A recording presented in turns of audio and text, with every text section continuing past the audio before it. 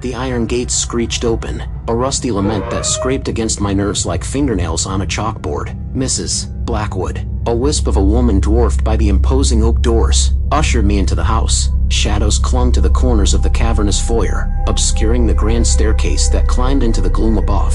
The air hung heavy with dust motes dancing in a single shaft of moonlight that speared through a grimy high window.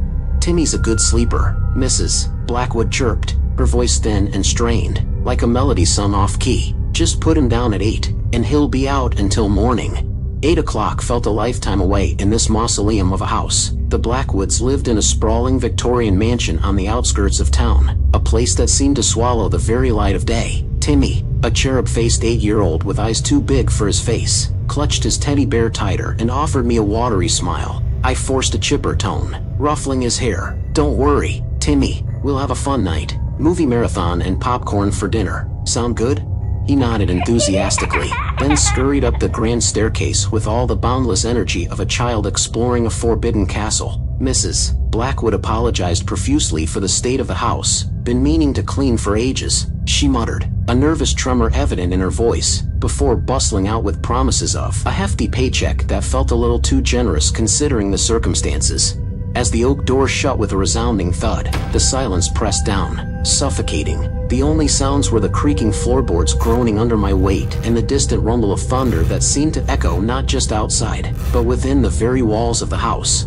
The hallway leading to Timmy's room was a labyrinth of shadows. A single bulb flickered precariously at the far end, casting shapes that danced on the peeling wallpaper. Cobwebs, thick and dusty, brushed my face like skeletal fingers as I navigated the gloom. The air grew colder with each step, a damp chill that seemed to seep from the floorboards themselves.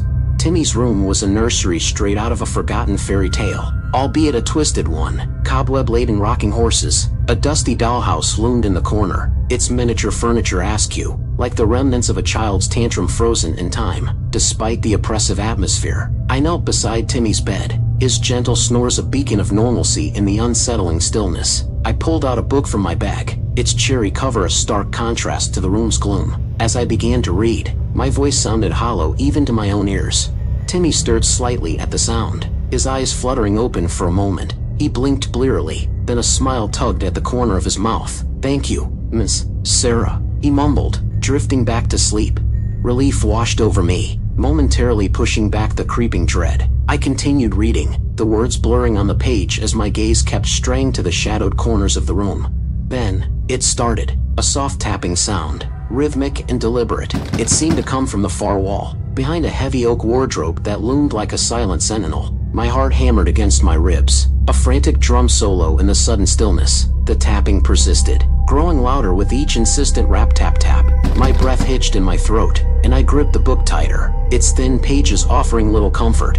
My hand hovered over the phone in my pocket. Calling Mrs. Blackwood now would mean an early exit, a lost job. The need for the money warred with the rising panic in my chest. Taking a deep, shaky breath that did little to calm my thundering heart, I grabbed a heavy brass candlestick from the dresser. It felt reassuringly solid in my hand, a poor excuse for a weapon, but better than nothing. With each creaking step towards the hallway door, the tapping seemed to grow louder, more insistent. My mouth was dry, my throat constricted. Reaching the doorknob, I hesitated. What if there was something on the other side? Something unseen, something malevolent?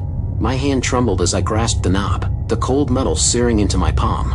Slowly, with excruciating slowness, I turned the knob. The rusty hinges groaned in protest, the sound scraping harshly on my already frayed nerves. I peeked through the crack, the flickering hallway light offering scant illumination. The hallway stretched before me, shrouded in darkness. The single bulb at the far end had inexplicably burned out, plunging the corridor into an inky blackness. The tapping had definitely come from this direction, but from where?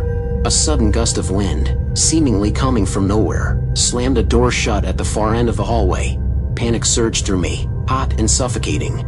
Taking a deep breath, I gripped the candlestick tighter and stepped into the hallway, pushing the door shut behind me with a thud that seemed to echo through the entire house.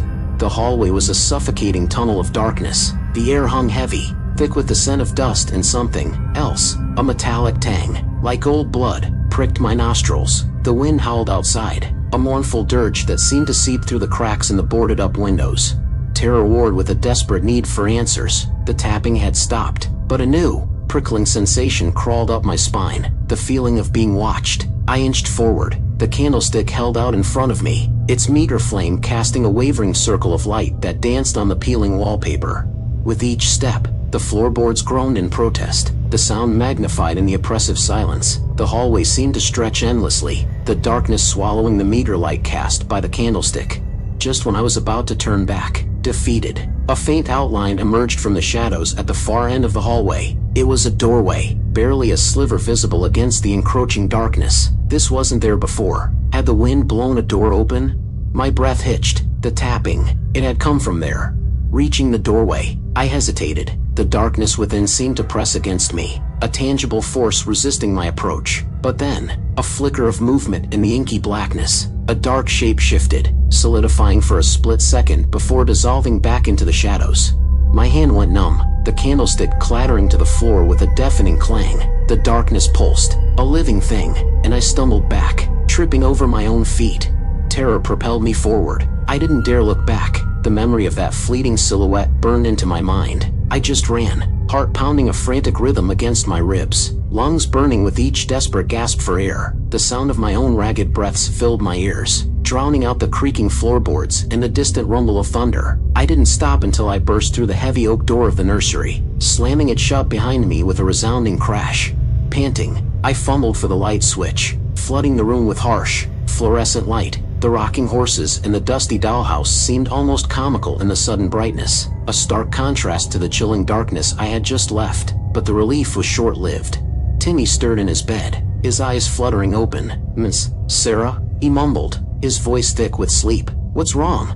There was no way I was staying here another minute. Every creak of the house, every gust of wind outside, sent shivers down my spine. I had to get Timmy and myself out of here. "Now, get dressed, Timmy," I said, my voice surprisingly steady, already gathering my things. "Something came up. We have to leave."